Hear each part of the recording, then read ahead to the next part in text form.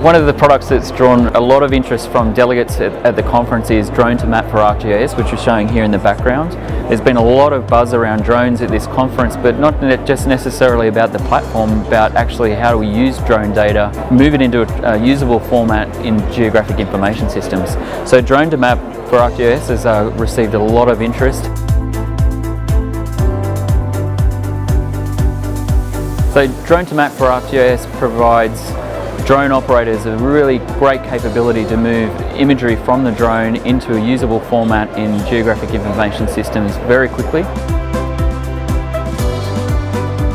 There's been a real buzz about drones at Geosmart Asia 2017. I think everyone in the industry and even outside of the industry is excited about what drones can provide for organisations in terms of high resolution imagery that's current and easily updated.